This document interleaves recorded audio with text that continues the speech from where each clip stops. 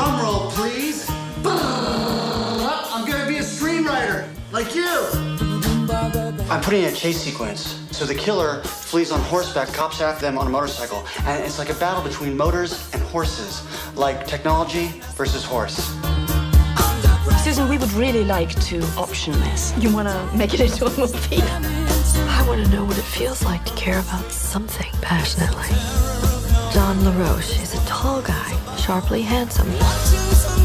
The book has no story. There's no story. Make one up. Okay, we open with LaRoche. No, we open at the beginning of time. Okay, we open with LaRoche. Crazy white man. We open on Charlie Kaufman. Fat, bald, ugly, paces.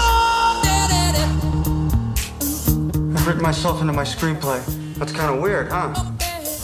I guess we thought that maybe Susan and LaRoche could fall in love. I just don't want to ruin it by making it a Hollywood thing. It's like I don't want to cram in sex or guns or car chases or characters overcoming obstacles to succeed in the end.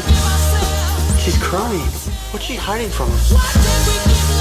I think you actually need to speak to this woman to know her. People find love, people lose it. Every day, someone somewhere takes a conscious decision to destroy someone else.